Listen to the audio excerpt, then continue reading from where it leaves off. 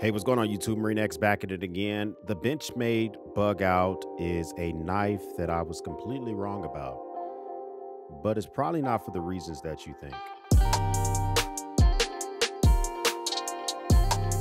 All right, so here's my small little collection of the Benchmade Bugout, and they've made a lot of variations of this thing. Benchmade, you found yourself an EDC hit. Originally came out about 6 years ago during the Outdoor Expo in the summer of 2017. And that year, we got a lot of good knives.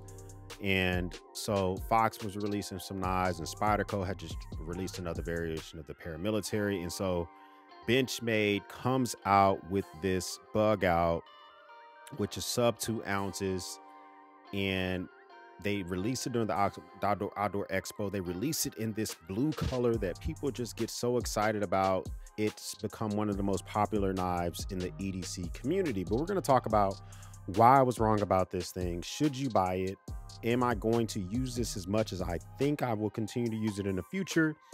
And what are some things I do and don't like about it? So first off, the Benchmade Bugout, 3.2 inches for the blade length itself. It's made of CPM S30V steel. It is double thumb studded, made in the USA, polymer material, axis lock for the locking mechanism. Overall length is about 7.5 inches and it weighs 1.85 ounces. A super lightweight knife. There's a lot of other knives made of polymer and kind of basically made of glorified plastic, and they're lightweight as well, that has come out before and since then, but this is probably one of the most popular knives in this realm of knives for EDC purposes. So a lot of people have kind of come to look down upon the S30V steel on this thing, and I think it's mostly because people are looking down upon it because of newer, higher end steel that has come out on the market, especially at the price point of the Benchmade Bugout. But at the end of the day, S30V steel, it does have a lot of corrosion resistance. One thing I've noticed about the Benchmade Bugout, it's fairly easy to sharpen and it holds an edge decently well. These mini Bugouts I have here, I probably never have sharpened. I've used them quite a bit, but overall, I've had no issues with actually trying to sharpen S30V steel, whether that's with this or it's with my buck knives or, you know, any other manufacturer that chooses S30V steel. I like the corrosion resistance. I'm a big fan of any of the Benchmade Bugouts that have any of the coatings on there. It gives an extra layer of protection for the steel itself. I like the Stormtrooper look of the mini Bugout. And so the mini Bugout, since we have that here, we might as well talk about this one as well. It came out in 2019, so about 2 years later, Benchmade knew they had a hit on their hands. So they basically just reduced the size of the Bugout and came with a more miniature version of it. And the Bugout would not stop from there. It came out with more Cerakote finishes, more different variations. It eventually got upgraded, quote unquote, upgraded for the aluminum scales in the M390 blade steel, which is probably out of all the Benchmade Bugouts, my favorite. Blade steel is just fantastic to me. I love like the sunburst looking design of the scales. Like it looks like, I don't know, it kind of looks like the sun is just shining on there. And I'm a big fan of the offset colors with the red. I think that Papa red is dope. I wish the hardware was red as well. I know I can buy that third party, but you know, so that's probably my favorite look of it. And then they came out in, of course, the full carbon fiber with the upgrade. It's just a lot of upgrades to the carbon fiber overall. And they kind of get away from the very traditional way that the Benchmade Bugout looks. They added more hardware and made it more, just kind of more durable. And the thing about the carbon fiber one, it still maintains the Benchmade Bugout flavor. They all, even with the upgrades, they all still have the same flavor of lightweight, capable knife that you can put in your pocket. The Bugout has been an interesting knife because where did I come from? Why did I get it? So when I was in the Marine Corps, I was issued the Gerber Fast Hand Tool Auto, fantastic knife, but a lot of places I lived at, it's illegal to carry. You know, it's fully automatic and it's freaking humongous. And it's a tank of a knife. It's hard to sharpen. This also has S30V steel on it, but even with the actual, there's more serrations on this, but I love the aggressive Tanto style on this. This makes doing stuff like breaking zip ties. It just makes light work of that. It's fantastic. I love this knife. I do kind of wish that I can get a plain edge version of this, but I'm not interested in spending all the money just to get this thing all over again for the full auto version. But it's a fantastic knife. So when I got out the Marine Corps, some of the first knives that I was buying, of course, I ended up getting myself the Bucks. And for the long time, I had a Buck 314. I also had a Buck 110. And I like these knives a lot. Liner lock, very capable knife, but it left a lot for me. Left a lot out on the table itself. Yes, it's a bug. This one specifically is a made in America bug. They have bugs that aren't made in the USA. Love the wood scales and all of that good stuff as well. Then I ended up falling in the world of just picking up knives from Walmart. I ended up getting mossy oak knives and Ozark trail knives. And I tried to put all of these in my kill kits when I went hunting. And I began to immediately notice failures for each one of these things. First off, the mossy oak knife can only be carried tipped down in your pocket, which is completely ridiculous. I know this glass breaker is probably threaded in there and I could take it out, but I've never done it. And the glass breaker gets on my nerves. Pocket clip kind of sucks. When this is in your pocket, it backs out of your pocket and this will actually kind of almost fall out of your pocket. So that kind of really sucks as well. And as much as I like this fast hand toe, it was a big beastly boy to EDC, especially when I was wearing basketball shorts and joggers and pants that just weren't, if I weren't wearing a belt or anything like that, that would droop down and pull down the pants. So I found myself in the world of the bug out. And so, the very first one that I ended up getting was the actual combo edge for the bug out, and I enjoyed it a lot. The only thing I would say about having the combo edge first is there was just a lot of tasks, especially with food prep, that I was unable to do that I prefer to do. I have two toddlers, and I use my EDC knives sometimes to slice up fruit and stuff like that. And the combo edge is just not so great for that. So the next purchase I ended up getting was the aluminum version of this thing, which is fantastic for food prep and all of that good stuff. But it doesn't matter any of the things about the bug out. It has its pros. It's super lightweight. You could basically fit it anywhere. You can wear it with any type of pants, or it's not going to weigh you down. Two omega shaped springs hold the actual blade open against the axis lock when you're using the Benchmade bug out, which makes it an effective way to open this thing and have it safely opened and all that. But I've had one of the springs break. I was not trying to DIY and change that shit in. I sent it to Benchmade. They changed it out, but it effectively made it almost useless. I mean, you can manually open it and all that good stuff, but I'm not a big fan of that. Another thing is these, if you use this thing in outdoor environment, whether it's hiking, camping, whatever, dirt gets into this hardware very easily, and you have to keep this stuff cleaned out. Which I really didn't have too much worries when I had my my Gerber, and that was a fully automatic knife.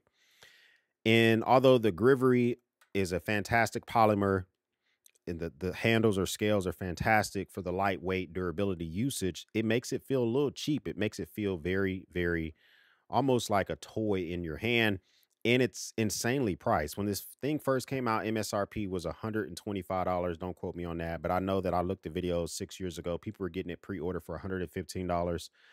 Benchmade now has this MSRP on their website. On their website, 180 bucks baseline. You haven't done any, you just got the normal blue stonewash finish Benchmade bug out S30V steel. You haven't done anything special to it. You haven't changed the scales or got it coated or anything like that. 180 bucks. And I understand the price of things have risen over the years, but if I look at some of the competitors that come out around that same time, the Spyderco PM3 came out that year. Fox Knives came out. There are some knives as well. Those prices haven't risen as much as the bug out comparatively. So that's an oddity for me. But the biggest thing for me is I thought this was going to be an all around knife for my outdoor uses. This is not that. The bug out doesn't matter if I have it in the aluminum version, which I'm a big fan of, especially with the M390. I think that blade steel freaking is just fantastic for any task that I put it through. I love the sunburst look of these scales. It kind of looks like the sun is just bursting and then it kind of flows down and it's a little bit more contoured. I'm a big fan of that. Or the carbon fiber. They went full carbon fiber and then they bumped it up to S90V for a premium blade steel. It doesn't matter which one I use. Using the Benchmade bug out for more than 15 minutes at a time really, really sucks. And a lot of outdoor tasks that I use my knives for take more than 15 minutes, whether it's, I'm working with some wood and I'm trying to prepare for a fire, but especially if I've just put down a fresh kill and this is a part of a kill kit, I can't use the bug out for an extended amount of time to begin processing a kill whether that is the skin or taking off lats or taking off processing meat. It just gets uncomfortable very, very quickly. Food prep. So even if the kill's already processed, or if we're trying to process something else on a site, using this thing for longer than 15 minutes, food prep is a real thing. Like, you're trying to slice a bunch of stuff, whether it's potatoes or meat or whatever. This, because it's so thin in the hand, like, it just gets uncomfortable very fast. Now, I have about regular size hands, a little bit larger hands. So for you, this might be comfortable, but for me, it doesn't work well at all. But the biggest issue for me is putting this a part of my kill kit means I'm using this in the winter and fall months, and I'm using this with gloves on, because the actual axis, like the pivot itself or the lock itself, is so flush with the scales. It's almost impossible. I won't say impossible, but it's extremely hard to use if you want to open it via the axis lock. It's hard to use that with gloves on. Sometimes with my dexterity with gloves, I don't use a thumb stud. I would prefer to just kind of pull this down. I've had an issue with that for any of the regular bug outs, and I almost always end up picking up the aluminum bug out because it just feels a little bit easier to use for that particular reason. The Benchmade bug out, I think, is almost it's a fantastic marketing name because it makes it sound like it's the perfect bug out knife. And in that respect, this is a perfect city bug out knife. If you're going from the house, you're throwing a bag on, you're bugging out to wherever your location is. Yes, this is perfect for that. And, any task that you might be doing in the city, cutting zip ties and boxes and whatever, this is perfect for that type of task. But once you get into the woods and outdoors and you're using this for longer than 10, 15 minutes, it gets uncomfortable quickly. I just think that there are better use cases than this. So for everyday carry, the Benchmade bug out is goated. Any of your normal everyday carry tasks, opening boxes, breaking down boxes, zip ties, cutting a little bit of rope, if you have to do a little bit of slicing and stuff in the kitchen for kiddos, the bug out's great for that. It's lightweight. It disappears in your pocket. It just feels really, this little flex in the actual scales themselves, that shit just does not matter. I've had no issues with that at all. So for EDC type of tasks, oh, it's great. It works just fine. But once you want to actually use it in an outdoor hunting or kill kit environment, that's when it, for me, kind of lacks a little bit. But let's just talk about it for a actual everyday use knife. Is it worth it? No. That's only because of the price. The price on the Benchmade bug out is ridiculous. I don't know why the pricing keeps going up. Benchmade doesn't have to come out with a press release and tell us that the materials cost more or global shit. They don't have to do any of that trash, but they just keep bumping the price up, and we're not getting more juice for the squeeze. Like, I would totally understand. Like, for me personally, I buy these knives on the military exchange or base website. So for instance, when I buy the mini bug out, this thing literally cost me $99. I think that's a reasonable price for the mini bug out. But if you buy this in the open market, I think it's like $140, $150. The combo edge bug out I bought on base, it was $135. I just, when I first picked this thing up. I have no issue recommending these things for the $99 to $140 mark, because there's a lot out there you know, to be wished upon. Although at the end of the day, these are just polymer scales. They are glorified super plastic scales. I mean, the best way to say it. There's a lot of lack of hardware that you were kind of used to. These scales aren't lined with anything. They're not steel lined, so they're not super reinforced. The bug out's not made for slapping it with logs and all that type of stuff, but for the price point, you would almost think that it should be made for some of that stuff.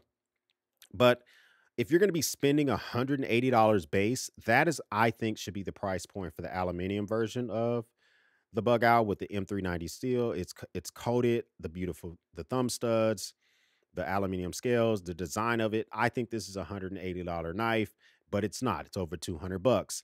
And of course, we're not even going to talk about the carbon fiber price, which is expensive as well. So long-term review of the bug out, it's a fantastic EDC knife. Is it the best? Is it, if I was forced to only have 3 knives, would this be one of my 3? No, it would not be. Its brother, the bailout, that's more to come. That absolutely might be one of my go-tos. But when it comes to just doing a little bit of everything and for how I use it, the thing that limits this the most has to be the price. If Benchmade decides to drop that price back to what it used to be, or even close to where it used to be when it first released this thing, this will be easier to suggest. But not only have they not done that, other companies have raised their prices as well. So who cares that they have those pricings? Like Gerber came out with the Gerber Assert to directly compete with the Benchmade Bugout. And when they came out with this Assert, they came out with the same type of pricing scheme. It's like $175 or something like that. I think I got it with the military discount for 112. But this thing here is nowhere near as great an action as the Benchmade. But who cares? According to Gerber, can just make this pricing as such because people are going to pay for it. It does have a lot of unique features that the Benchmade doesn't have. But I will say this, for me personally, unless you're getting the Benchmade on the used market, which caution you when you're doing that, because here's a Benchmade clone. This Benchmade clone looks incredibly similar to the Benchmade Bugout real life. I mean, the actual knives themselves are almost indistinguishable. The biggest difference is the clone's blade is smaller in length than the real Bugout, but you wouldn't know that if you had these, unless you had these things neck to neck and side by side. So if I lay the clone on top of the real Bugout, you can just see it's slightly shorter than the real Bugout. But and then of course the clone has no markings on it, but I'm pretty sure there's clones out there that have markings on them that kind of make it a little bit more realistic. So I would get it from a reputable website like NavSale, Blade HQ, if they have used models or something like that, but I would caution you with getting on the used market. But if you can find the Bugout on sale sub $140, if you want it to be your EDC knife and like your one and done knife for EDC purposes, the Bugout is reasonably priced. Could the scales be better? Yes. Does it feel cheap in the hand? Yes. But if you want something where Benchmade does stand by their warranty, I haven't had any issues with their warranty process. They have this Life Sharp program, which is you send it in, you pay for the shipping, they'll sharpen the knife for you. If you're not down with sharpening your own knives, then it's an easy recommendation. I think it should be closer to like the $110 mark. There's so many knives that have S30V steel, which costs less. Like for instance, this buck right here, this Buck 112 Pro has S30V steel, and this thing is fantastic. And I think I picked this thing up for like $115 or something like that. Now, of course, you're paying a little bit for the Benchmade tax and for the ease of use for the actual Benchmade, but it's hard for me to recommend the Benchmade Bugout when there are other S30V knives on the market which are just as good as the Bugout, except for probably not as lightweight. There's a lot going on with Benchmade right now, and I am a Benchmade sheep, but I haven't bought a Benchmade in a long time. It's probably been almost a year and a half since I bought a Benchmade, and it's probably going to stay that way for a while. Comment down below. Do you own one? Are you going to get one? Is there something? Should I sell mine? Should I just throw them all away? I would love to know what your comments down below. If this is your first time stopping by, hit that subscribe button, join the battalion. We would love to have you here. If this is not your first time stopping by, well, welcome back. Thank you once again for watching me run my grape. For everyone else, we'll speak soon.